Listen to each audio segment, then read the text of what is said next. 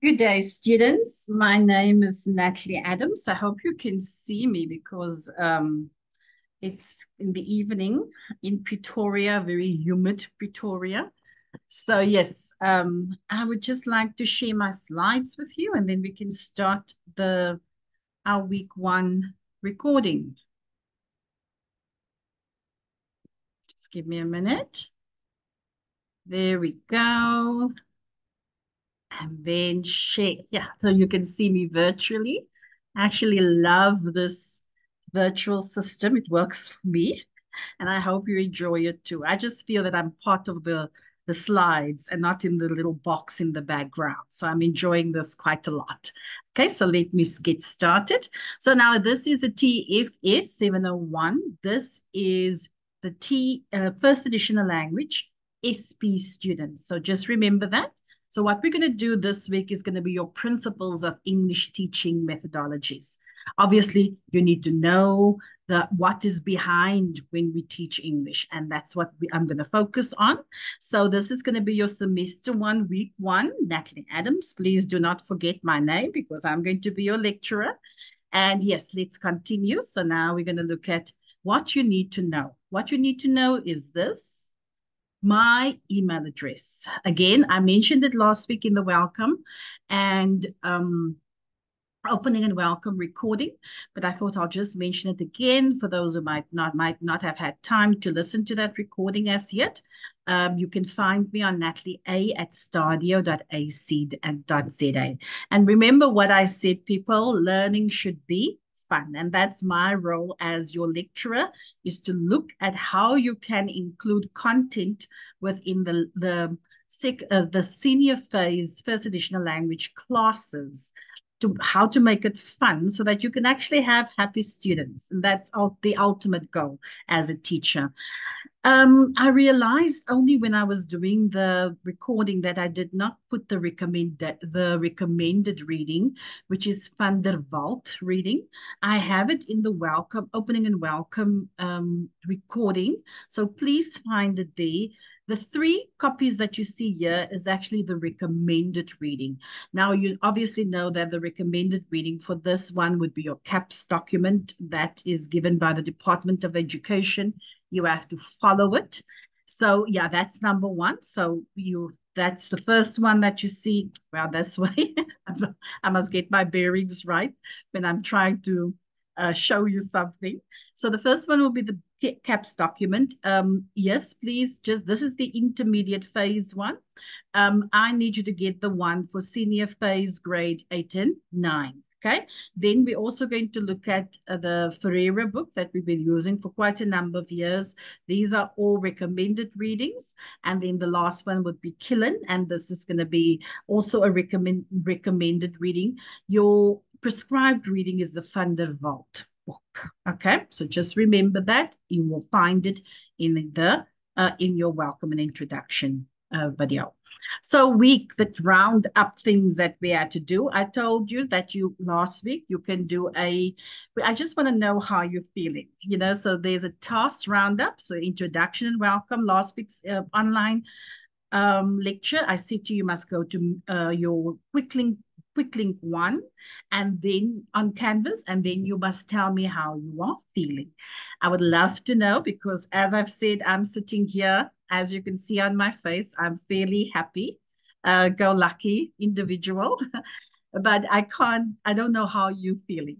So please, if you can do that, I would truly appreciate it. So here is what you will see on your quick links 1. It says it will show you activities. They will tell you to read maybe chapter 1. You need to read page 1 to 10. Can you see that there on top? Then you will also, if you go look that way, let me get my face out of the way a little bit here. Just give me a minute. Yeah. Okay, there we go. So this is a task. Then you just need to worry at this moment about the menti.com one. How are you feeling? That's all I want to know, so that I can perhaps give you see what is happening to my students. Okay. Let's continue. Now, remember last week I emphasized that we had 3 units for the semester, okay? So today we're going to focus on unit 1, and that is going to be of teaching methodology. So what methods can you use to teach in the classroom? We're also going to be looking at interrogating CAPS, what the CAPS document says, and really looking at it in a lot more detail. And so please bear with me with this one. So what we're going to focus on, number 1, under this section will be principles of language learning and teaching. There are principles that you have to follow. We're going to look at the curriculum documents for home language and for first additional language to the teachers teaching, because it's sometimes it's almost similar. Okay. Then we're going to look at language teaching methodologies. And we're going to specifically look at this word. And I think last week I emphasized this word as well. Communicative language teaching, CTL. You're going to hear this word quite a bit. So please keep that in mind. You will also hear it in your assignment 1. So don't forget that word. We're also going to look at lesson plan review for home language as well as first additional language teaching. And then lastly, we're going to look at matching aims with access standards. Okay, so here you can, I want you to go to Van der Walt and Evans. Remember, this is the prescribed textbook. And I want you to look at chapter 1, okay, for now. And then I also want you to go to Ferreira and then look at the numbers I've said to you. See chapters 1 and 2 of Ferreira, and Van der Walt and Evans will be chapter 1. I hope you understand what I'm saying. Okay, let's continue. So I firstly wanted to ask you, for those that's maybe in the teaching profession already, I know some of you are teachers or those who will become teachers one day. What kind of teacher are you? A very interesting question. What kind of teacher are you? Are you one of those teachers where the students, like the first picture here on your left-hand top left, are you one of those teachers where your students look bored in the classroom? Or are you this grouchy woman with a ruler in her hand, and she's just, you can see that she's one of those very disciplinarian type teachers? Are you this teacher here on the right-hand side who smiles and her students look at her, while your teacher like this? Or, I mean, obviously here we have the Peanut comedy cartoon. I'm not sure whether you are aware of this. I suppose it's my generation's type of cartoons, but are you the type of teacher where the students hear, wow, wow, wow, wow, wow, wow, wow, but they're not really listening to you? So, and I've just summarized what an effective teacher, this is what Ferreira says, 2009, page 4. Okay, Ferreira says the following. And he says that an effective language teacher is, firstly, warm and approachable with a sense of humor. Yes, I think it must be awful sitting in a classroom with a teacher that has no sense of humor. They are dry. It's so much fun to just be able to be playful in the classroom, I believe. So yes, I think it's such a great quality to have. So an effective language teacher is warm and approachable with a sense of humor. Okay. Number 2, it's a normally consistent in manner. Okay. Oh, I decided to switch the light on because, yes, there we go.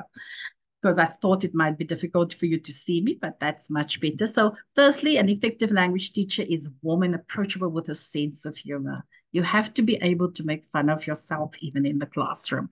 You need to listen. You need to have lessons cater for different learning styles. Even when I was at a university, I would always say to my students, some of you are more auditory, so you love listening to a lecture. Some of you like writing and you like to listen. Some of you like visuals and so forth. So you can't just do the same thing over and over again. You need to understand the learning styles and be able to implement it. You also have to make your lessons so that it's interesting to learners. from various cultural groups. When I was doing my school-based learning last year, I went, one of the students presented a poem on funerals, for example. The poem was about a funeral. And one of the things that I loved that she did, for example, in that lesson was that she asked the classroom, okay, can you please explain to me how a funeral is conducted in your class, in your culture? And I mean, prior knowledge, they had so much prior knowledge, and they were so interested in this because it was almost like the teacher understood that I have a diverse group of students with diverse cultural experiences, and because of that, I first need to give them a voice, and that is really what our teaching should be about. Okay, now we go further. You need to know no students do not have the same economic resources. Very important. Some students might have more than others, but the awareness of that as a teacher is so important. You need to also be aware that there is a language diversity in the classroom. So some people might have different language practices. Some of them might be good in their English, others might be lacking in it. It's all just you as a teacher being aware of it. And you'll find a lot of this information in Ferreira, page 200, 2009 on page 4. Okay, so identify your teaching style. I mean, it would be quite interesting if I was in a lecture. I would have wanted to know what's your teaching style. Are you the type that sits there in front and then the students listen to you? Or are you a type that actually sits with the students and as they are asking, it's more learner-centered, instead of it being teacher-centered. And that's what you want your classes to be like, especially language classrooms, because you want your students to communicate. So you need to create an environment where they will be communicating. Okay, so let's go to the next one. So this is week 1 outline. This is what we are going to do this week. We're going to firstly look at the CAPS learning outcomes. So what does CAPS say? I mean, you can't plan anything without what CAPS says, because we have to follow the structure of what the Department of Education says, the policy actually of what the Department of Education. So we're going to look at teach language using text skills. That's not in isolation. That's one of the things that the CAPS says the outcome should be. So teaching language using text. Okay, so we can't have a sentence like we used to be. Today we're going to do Concord, your E's and your R's and your Y's and your W's, and then you will say to them, write sentences. No, you cannot teach it. It cannot be isolated. It needs to be text-based, and so that they can see how it's been done in a newspaper, an advertisement, a cartoon, in a book, etc. Okay, you need to also teach skills in an integrated manner. So you cannot just have an exercise just on listening alone. You must try and do exercises where you can teach them about listening, reading, writing, and speaking. So teach skills in an integrated manner. We need to read and view text critically. Yes, obviously we all, a writer, when you get if you give your students a cartoon or anything like that, you can't just accept it. You must allow your students to think critically about things. You need to mediate and scaffold learning. So in other words, your students might not know something when you start teaching it. So you're going to scaffold them, almost like give them, when you see a building and you see people on a scaffold, standing, especially those builders, or they're washing the windows, and it's like scaffolding them, almost like giving them a protective mechanism for them to start the teaching. So you need to mediate and scaffold learning.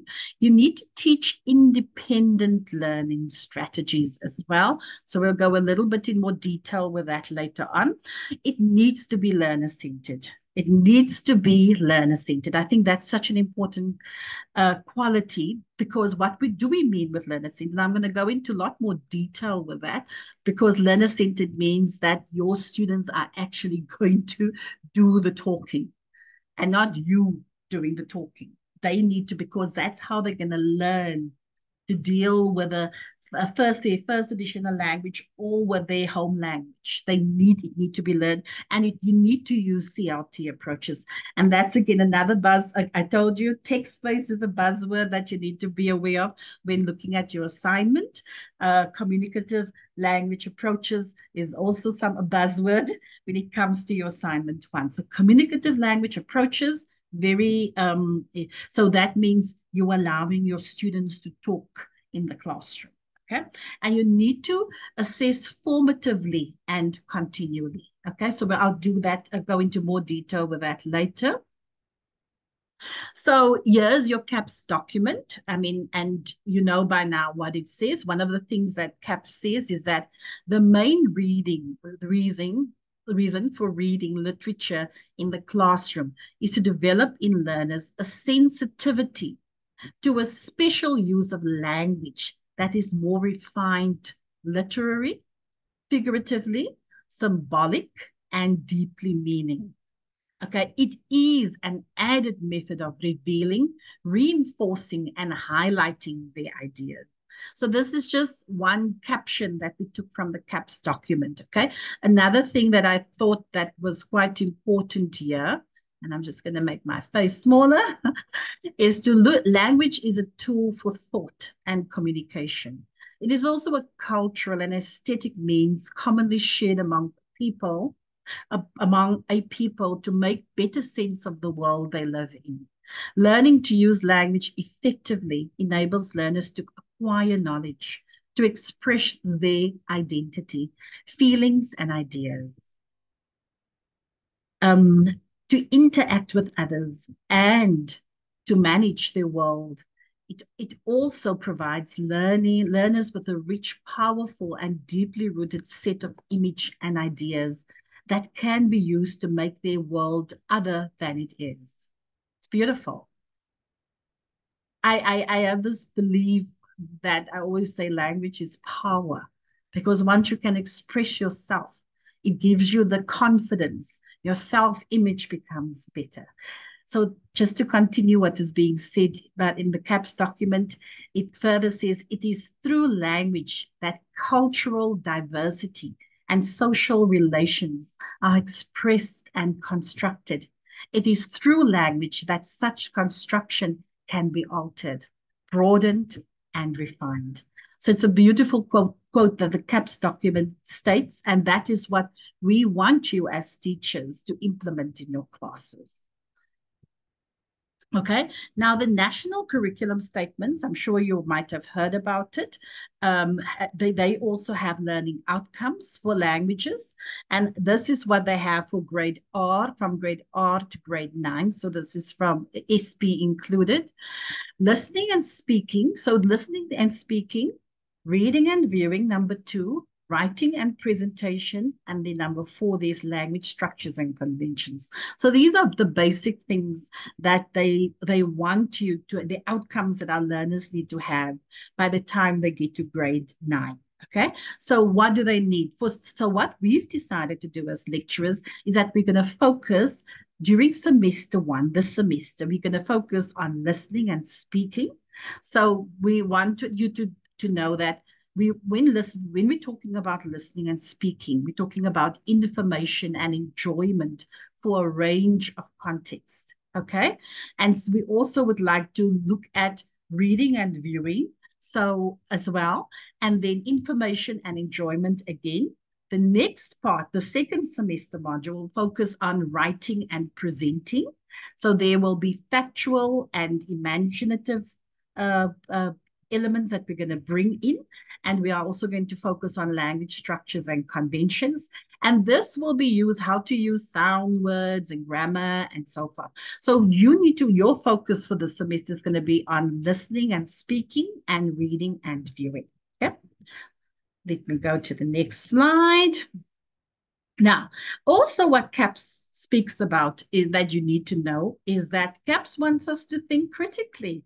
I mean, it's senseless us just teaching our students, okay, this is what a preposition is, or this is what onomatopoeia means, or figurative language, literal. We want you to think critically, put the thinking cap on, and then think think about things, reason about things. Okay, so that's another important factor that you need to take into consideration.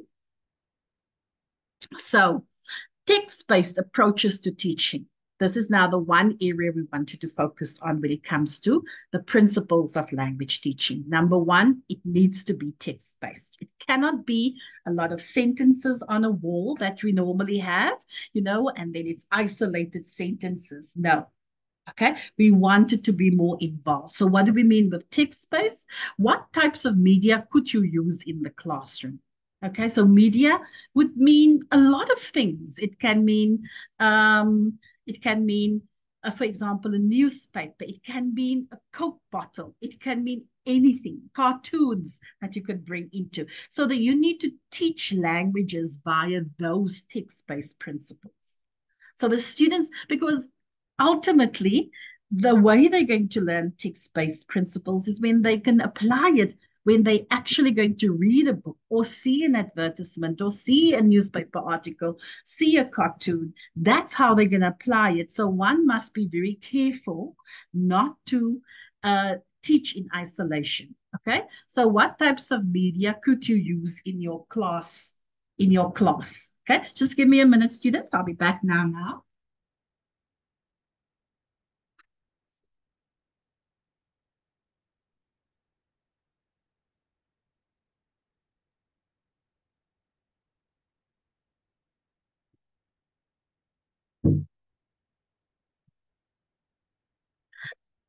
Hi there, I'm back again.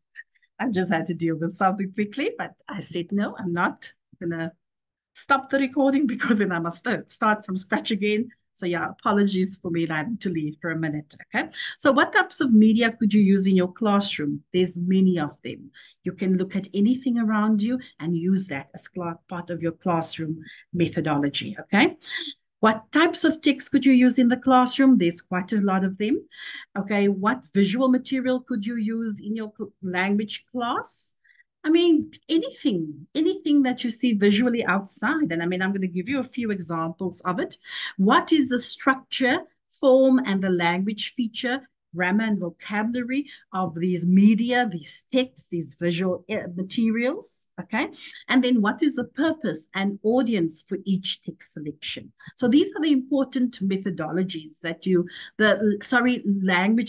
language approaches that you need to apply. One of it that we are saying is that it must be text-based, okay? Not isolated, text-based. So what do we mean with this? Text-based approaches. I mean, we've given you a lot of articles. You can look at, for example, a Coke bottle. Want a personalized bottle, share a Coke with Josh, for example. You can take one of those texts and there can be an entire language teaching class around that. Okay, so there's one way of looking at it there. I mean, here we have obviously an interesting political cartoon that you can also use for your classroom. And I mean, obviously there it says something. Yes, and no, I know a lot of your students love selfies, so that you can use that visual as well. And so there's a lot of these visuals that you can use. You can even go as so far as showing them an underwater bedroom.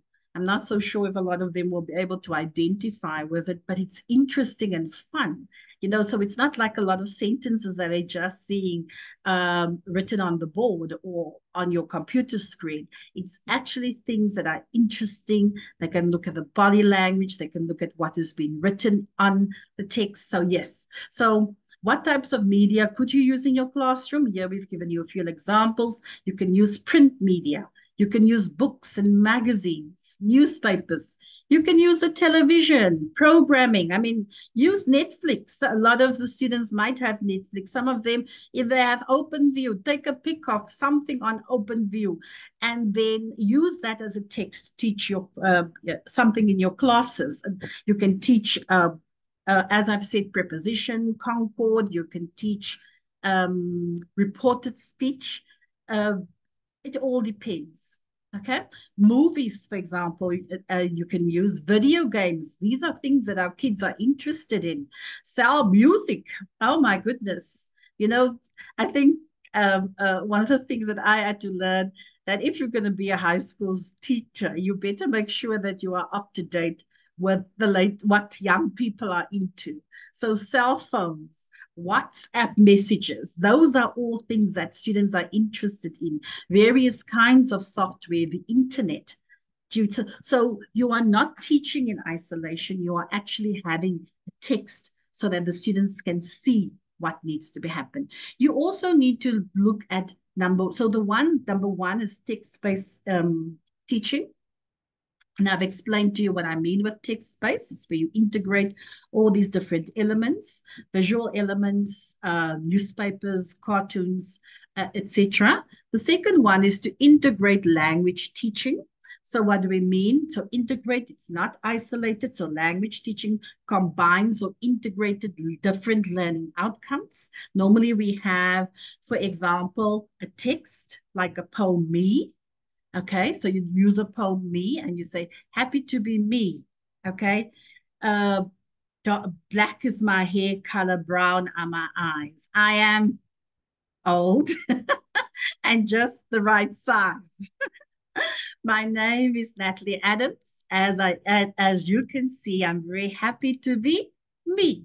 Okay, so there you have given them a poem. How can it's them about you teaching them about the reading, you're teaching them about alliteration, which is part of a poem, because here you can see you teaching, my eyes, I'm years old, I'm just the right size, etc. So there's lots of elements that you can bring into, you can integrate it. Okay.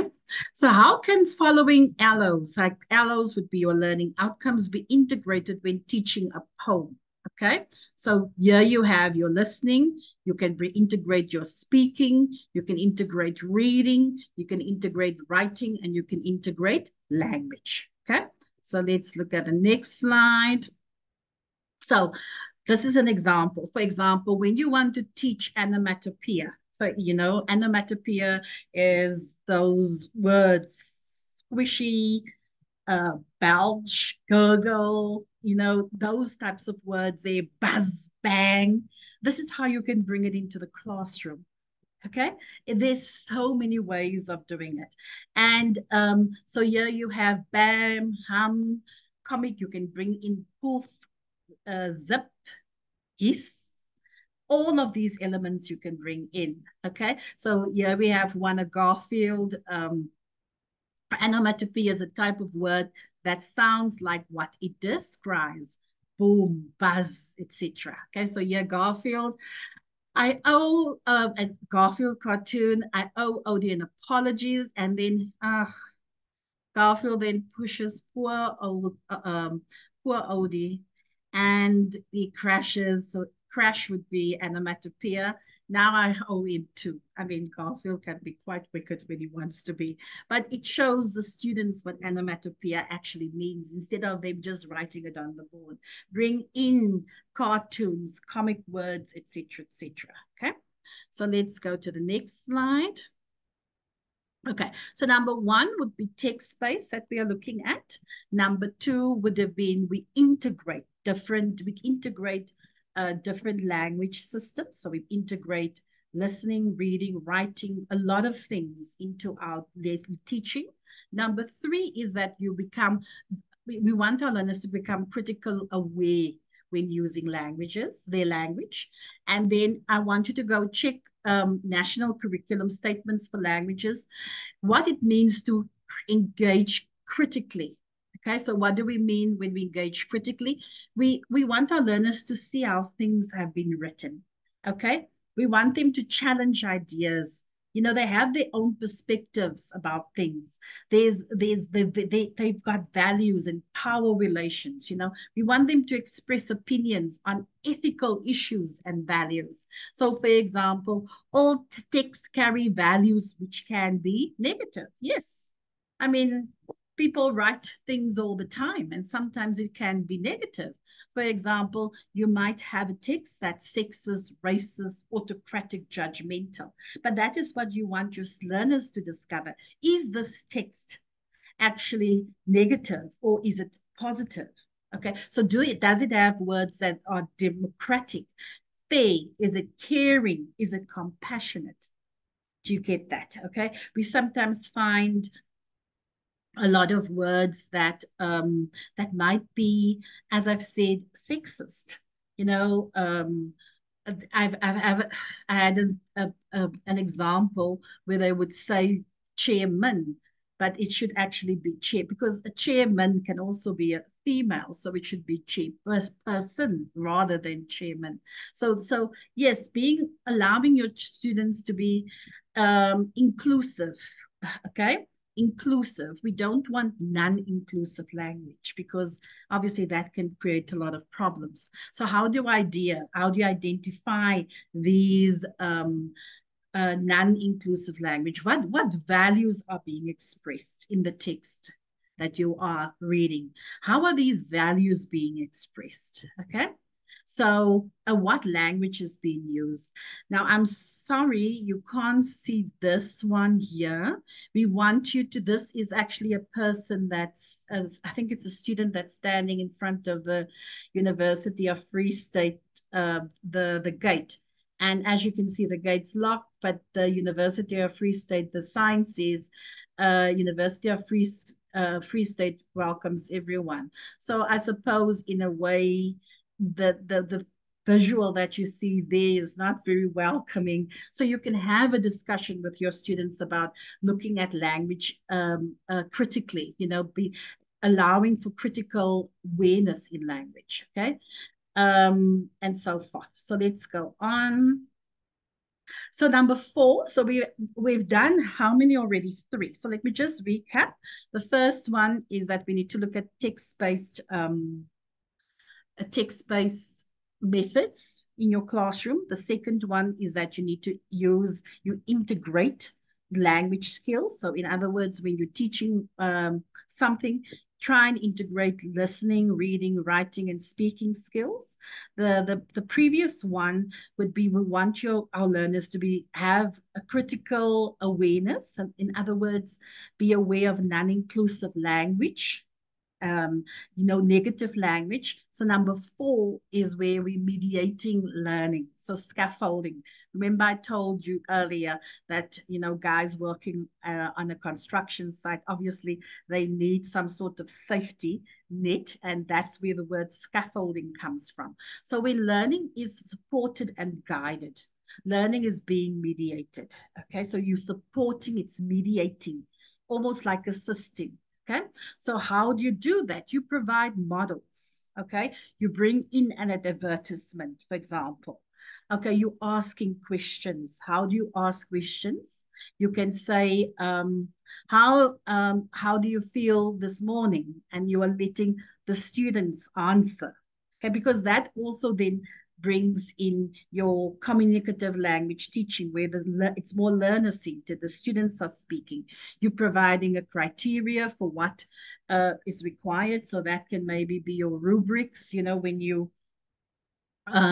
give them an assignment, you scaffold it, you're saying to them, this is exactly what I'm going to look for when I mark your test. You need to showing how to evaluate something. You need to find key points. Those are you scaffolding them, okay? You're making a list. You're telling yourself, make a list of this, and you also tell them to read instructions. So once students can work independently, scaffolding can be taken away. But mostly for grade 8 and 9, especially first additional language students, they're going to require a bit of scaffolding. Okay, so this is how it works. You first model the teacher, then you guide the teacher, mostly the teacher, then the teacher gradually release, and then mostly student. And then afterwards, you will find that your students start learning independently, and that will be all students. Okay. We're almost done. Yes.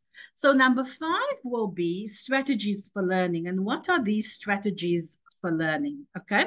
So we talk here about speed reading.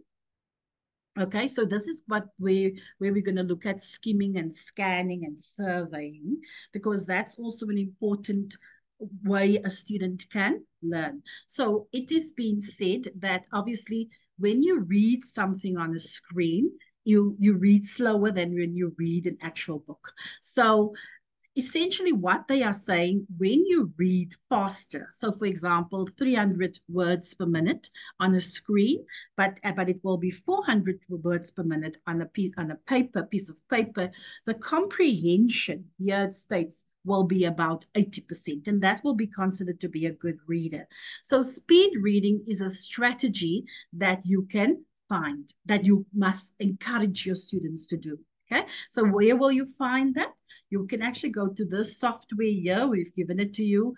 HTTP, you will readingsoft.com. You'll find this obviously to do skimming and scanning, etc.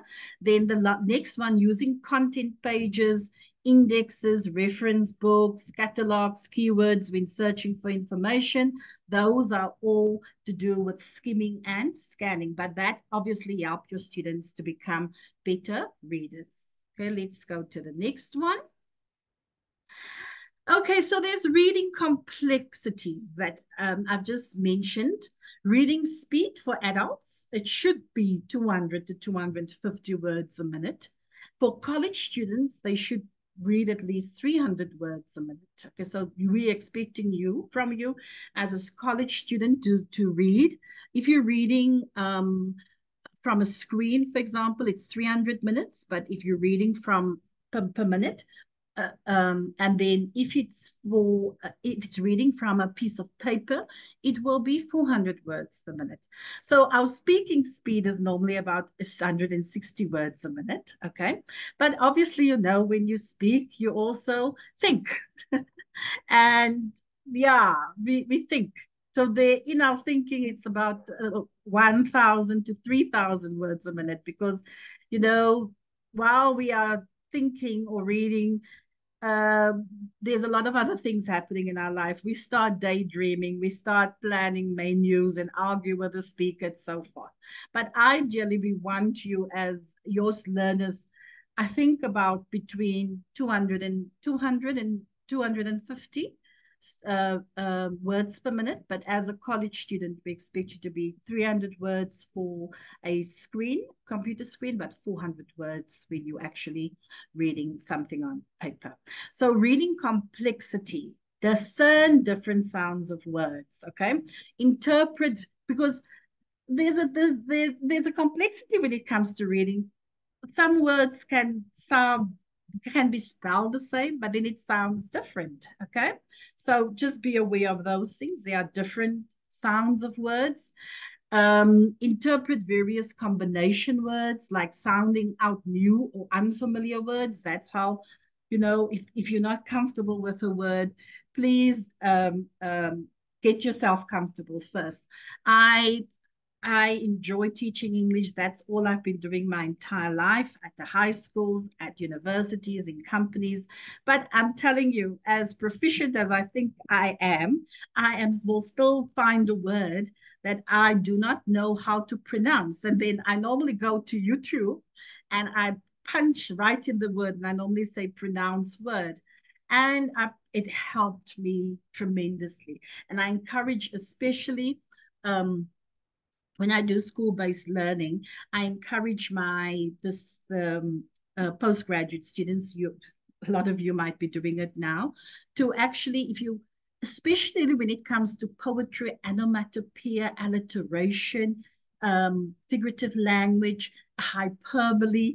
Those are quite complicated words, and it can create complexities, but there are solutions to it. You just go in. That's the way I do it, and it's been extremely helpful in my teaching journey. Okay. If students cannot associate sounds with letters, reading difficulties occur, and you must be aware of that. Okay. So let's continue. We're almost done. So a learner-centered, remember number 6 is learner-centered. and communicative language teaching. So I told you this is also a word that you need to remember for your assignment 1. And what does that mean? CTL is an approach to language teaching where conveying ideas and meaning is more important than accurate or correct use of the language. I mean, I've been doing this presentation, and sometimes because I need to speak naturally, I find it very difficult to read from the script the whole time. But even I make language mistakes, but that's not the issue. As long as you can understand me, because that is communicative language teaching. And how do we encourage that? We encourage that by allowing the learners to speak more often, because the more they speak, the more confident they will become, the fewer mistakes they will make. So it's like almost the cycle that you have to go through. Okay, so CLTL is an approach to language teaching where conveying ideas and meaning is more important than accurate and correct use of language. Okay, so you get that. I've given you an example of the mistakes that I sometimes make, but as long as you understand what I am saying. So emphasizing using language for appropriate communication. That's the one that you need to emphasize using language for appropriate communication. You need to emphasize using language in various contexts as well. Okay. So you also need to emphasize using language to perform different tasks and also for social interaction. So these are the activity types that you can use. You can use information gap activities where there's information that's not there and they must figure out the information. By looking at something different. They can look at jigsaw activities. These are just examples of learner-centered and communicative language teaching.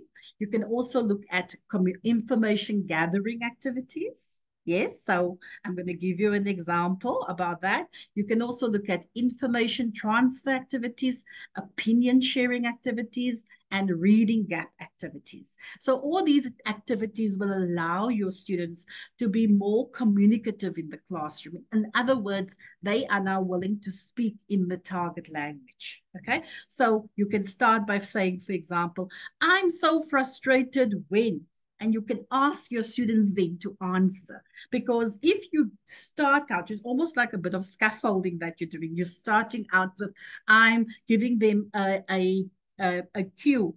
So I'm so frustrated when, and then your learners will respond, when I have to get up in the morning, or when I do, another student can say, when I don't understand what the teacher is saying.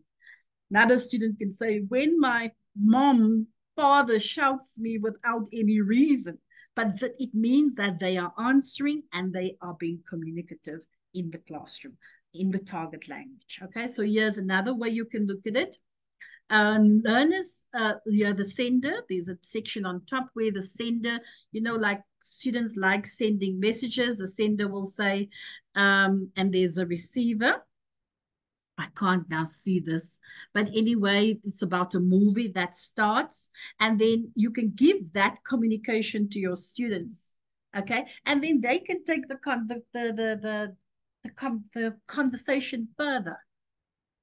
So these are just what we mean with learner-centered, where you give them activities where the learner actually participate in the activity.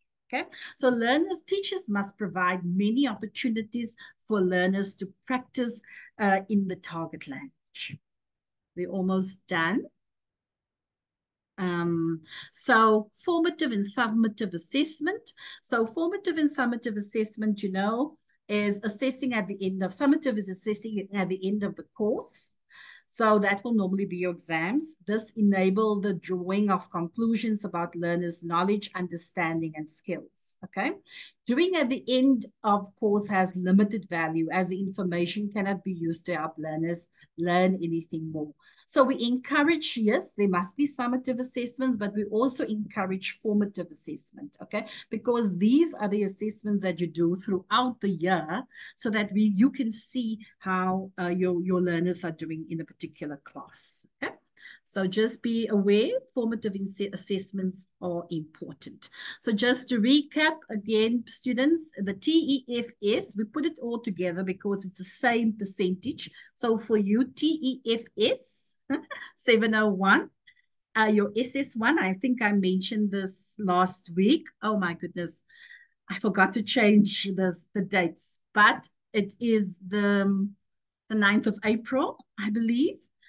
Your SS2 is also on a specific date, and then your SS3 is on a specific date. I'm so sorry. I forgot to change the dates on this one. But anyway, you know that SS1 counts 30%, SS2 counts 35%, and then SS3 counts also 35%. That will give you 100%.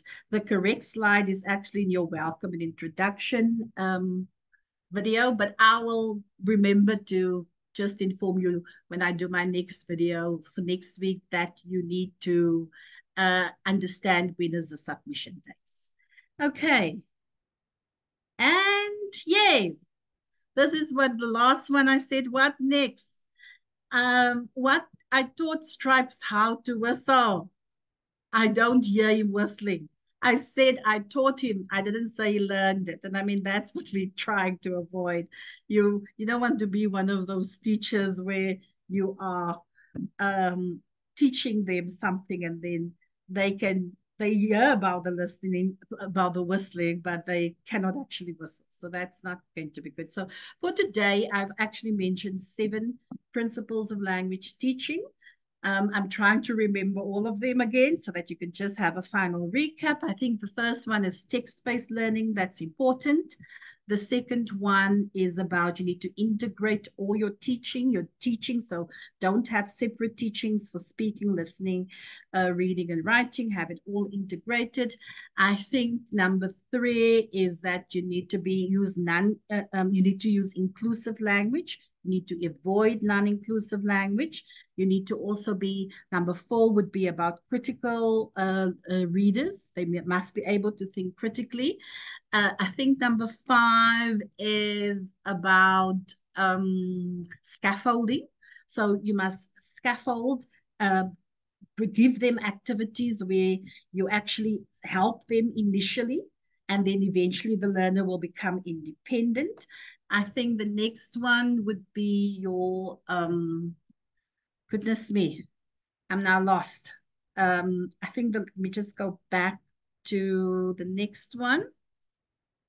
Numbers, learner-centered. So, good, this is a big one. The CLT principles must be you need to give your students opportunities to be communicative in the classroom. In other words, to practice the target language in the classroom. So there must be a lot of learner-centered teaching, communicative teaching.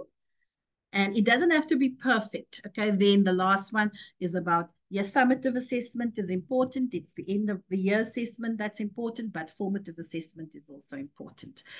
Okay, I am officially done. And I think I'm quite happy that I'm done with this recording because it actually takes a lot out of you. But yes, I will upload this recording for you.